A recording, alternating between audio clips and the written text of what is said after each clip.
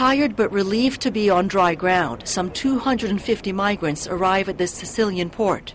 Their perilous journey has come to an end. They're among an unbelievable 6,000 migrants who have been rescued at sea over the last 4 days, with more boats expected Wednesday.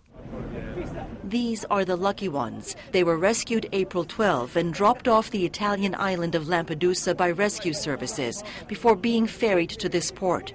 But some 400 others reportedly died while trying to reach Italy from Libya when their boat capsized.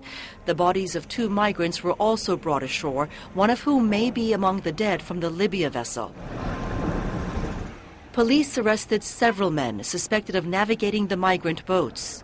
A stream of migrants is trying to reach Italy, and it's not slowing down. Not even in the face of a difficult journey these men would prefer to forget.